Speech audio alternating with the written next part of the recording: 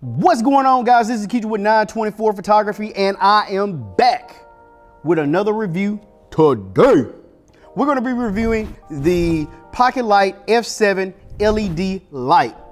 Thank you so much for sending me this light out. I just want to get straight into unboxing it. So what comes in the box? So obviously you get the LED light, which is built with some really good quality. And what's cool about this light, it is magnetic. So that is a plus for me. Next, you have an on-off. You have a dial that can go up and down, and then you have your intensity dial right here at the back. You also have an LED screen that shows you charging, the Kelvin, the RGB color space, all that right here on the back of this screen. So what else is in the box? So they give you a nice little pouch that you can carry your pocket light in. So we're gonna unzip this real quick. You get a Type A USB-C charging cable. You gotta have your own plug though. And then you have two 1/4-20s adapters that you can put it on, do whatever you need to do with that.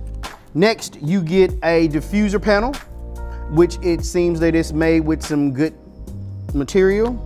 And you get a honeycomb grid right here to focus that light. So since we're all into the box, let's go into the light. With this Pockelite F7 LED light, I'm gonna turn it on. So how you turn it on, you hold this power button on for 3 seconds and it will turn on. First thing you want to do is you can tap the set button once, it'll go into scene mode. You can tap it again, you can go into your regular Kelvin mode. You can adjust the temperature from 2500K to 9000K, and you hit it again and you have your RGB space where you can rotate your intensity, which you can see here at the bottom. You can make it brighter from 0 to 100 intensity. You have your hue and saturation. To change the hue and saturation on this light, you will actually press the button right here in the dial right above the intensity light, press it in once, and you can highlight the hue. From that point, you can toggle it down or toggle it up to change the color space. If you press it in one more time, you can go to the saturation tab and you can go from 0 to 100. So you tap it again and you are out. You have up to 20 scene modes that you can turn them on and off.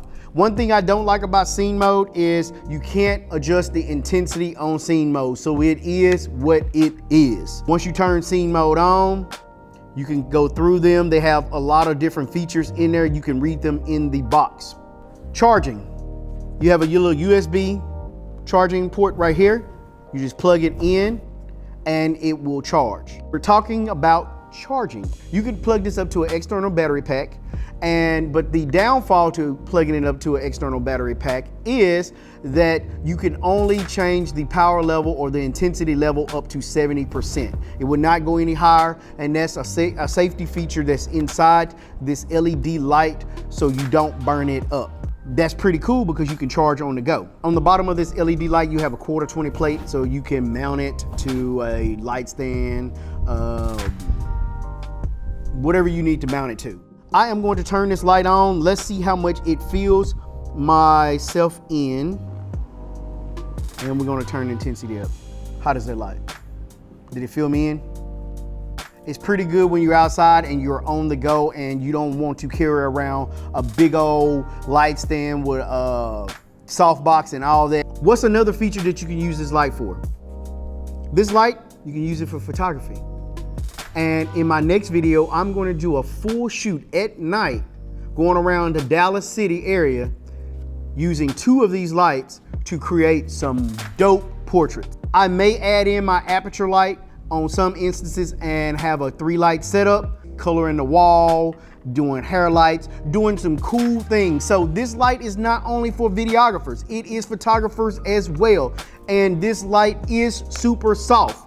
To the company that sent me this light out, I'll have the link in the description below so you can find this on Amazon. This product retails for $149 if you get the grid or the diffuser. Now they have one for $139, but it doesn't come with the honeycomb grid or the diffuser. If you would like to see more reviews, please comment below. And also don't forget to hit that thumbs up if you like this video. If you're new to the channel, I want you to hit that subscribe button. You can smash it, hit it, slap it, whatever you need to do. And also hit that bing bell so you can get more notifications when I post or upload.